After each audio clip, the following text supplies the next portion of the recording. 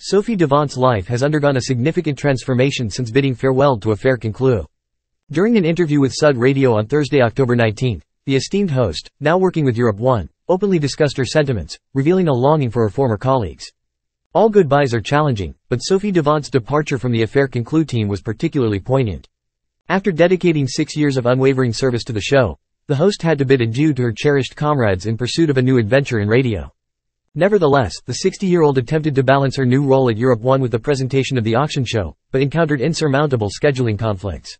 I felt honored to join Europe 1, but I had no intention of leaving Affaire Conclue. It wasn't feasible to juggle both, considering scheduling constraints and out of respect for our viewers and listeners. So, France 2 asked me to make a choice. Sleepless nights ensued. It was excruciating, she disclosed during an appearance on Touche, poste. A fresh journey in radio. In her current role hosting Sophie and Les Amis, with her trusted companion Caroline Margaridon by her side, Sophie Davant does not regret her decision. She relishes the newfound freedom it provides, stating, "I can dress as I please, without the daily hairdo routine, and it shows. I'm no longer embarking on a nomadic journey, hauling a suitcase packed with different outfits and matching shoes, as I did for Affaire Conclue," humorously remarking on the contrast with her prior work.